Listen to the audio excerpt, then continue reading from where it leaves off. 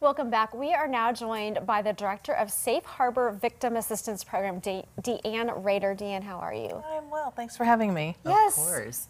So tell us first off, okay, what is the Safe Harbor Victim Assistance Program? What do people need to know about it? Okay, so we are an organization that helps people that are caught in domestic violence situations. We also deal with sexual assault and elder abuse and things like that, but the most part of what we do has to do with domestic violence. And how do you help people? Well, a couple of things. One is that if someone wants to get an order of protection, then they come to us and we help write those up.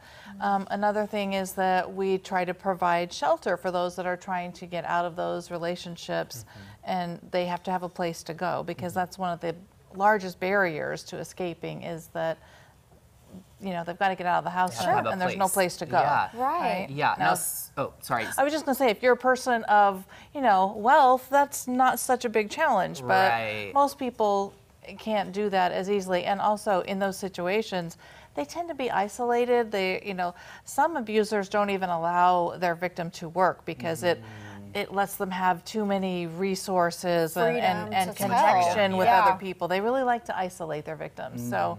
Yeah, a lot of people aren't in a good position to just jump out of the relationship. Yeah, it's definitely, it's just an awful position to be in. So speaking of shelter, so we understand you guys are kind of in the process of trying to get a shelter created out in Webster County, kind of Marshall area where you're based out of. Right. And you have some different efforts happening to make this become a dream or a reality. So tell me about that a little bit. Okay, so most people are familiar with Harmony House in Springfield, and then Lebanon has Cope, and a lot of counties have their own shelter. Yeah. Webster County has nothing. We're the organization, but we don't have an actual facility. So we have 2 houses that we're renting that we can put people in, but that limits the capacity and also the kind of help that we can give. We want to be able to do parenting classes and life skills and counseling and all that kind of thing. So what we're doing is our fundraiser to get this going is we are raffling off a 2022 Dodge Challenger, black on black. It's going to be a very sweet car.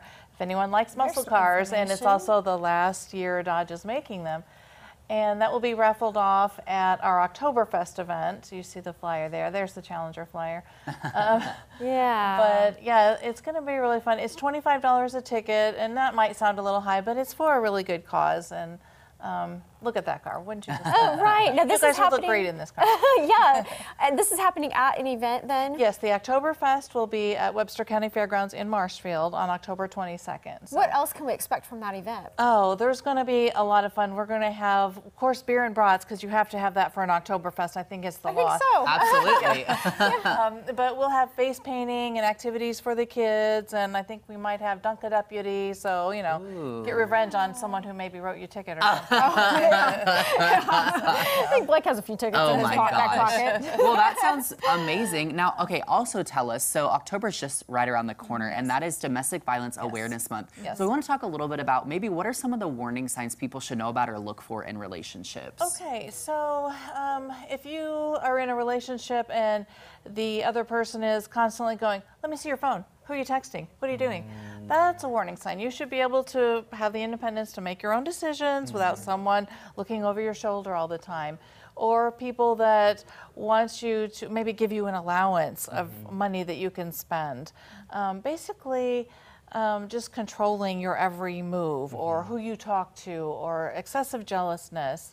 Those are kind of warning signs. Now, are you seeing a big need in Webster County? Huge need. What are the stats there? I don't have specific Webster County stats, but I can tell you that it seems like just about every day we get a call for someone that needs shelter, and we have to turn them away because ours are full. So tell us how people can find more information about your event and the raffle and everything that you do. They can get a ticket and also find more information about our organization at safeharbormo.org. Okay. Right. Thank you so much for being joining here. us. Thank you for having me. All right. Well,